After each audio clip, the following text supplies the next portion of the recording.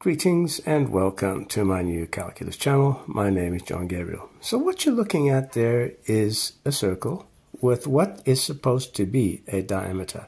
So I guess I just drew it a little. I should have drawn it there, but it doesn't matter. Let's pretend that this is a diameter, okay?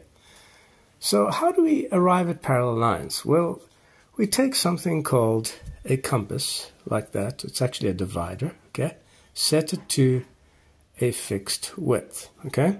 Looks like a cone, doesn't it? Okay, then we place one point there and with the same width mark off a point on each circumference. Then all we do is we join those points with a ruler or a straight edge, and guess what? We've constructed parallel lines. That's what it means, and that's how you construct parallel lines. Okay, so no other textbook in the history of humanity has shown you how to construct parallel lines from nothing but a geometric object called a circle. Okay, parallel lines are not something mysterious whereby you're looking at two objects that never meet. That's just very ethereal, but this here is practical. It tells you that these two lines here are parallel, and you can understand why, because the distance between them, the perpendicular distance between them, is always the same.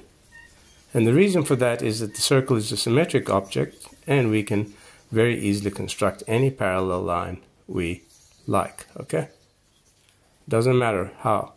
All we do is just take a bigger arc like that. Make sense?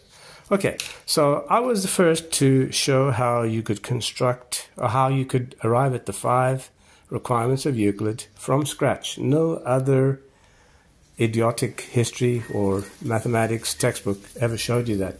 Moreover, they didn't believe it could be done. And so because the idiots didn't know about how to do this, they called them axioms.